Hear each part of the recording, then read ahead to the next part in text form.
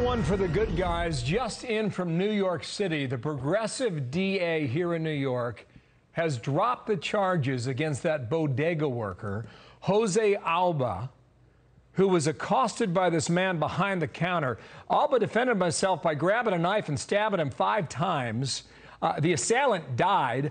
Alba was sent to Rikers prison and charged with second-degree murder. And his bail was set at $500,000 initially. It was later reduced. But anyway, been a lot of pressure on the DA to drop this case out of self-defense, and apparently it just happened. Well, and the charges, first of all, the charges never should have been brought in the first place. His wounds became infected once he was sent to Rikers.